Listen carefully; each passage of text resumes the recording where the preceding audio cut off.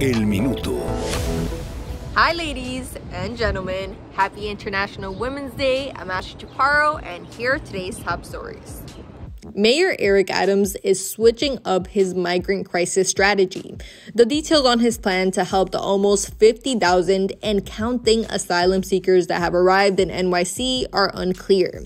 There have also been some conversations about sending some migrants from NYC to other cities. Up next, spring might come early. You won't have to travel to Japan this year to admire some beautiful cherry blossoms. The Central Park Conservancy just debuted a new cherry blossom tracker map that helps you find all the must-see trees just before they peak. You might want to hurry though. With the warm winter we're having, they might bloom early.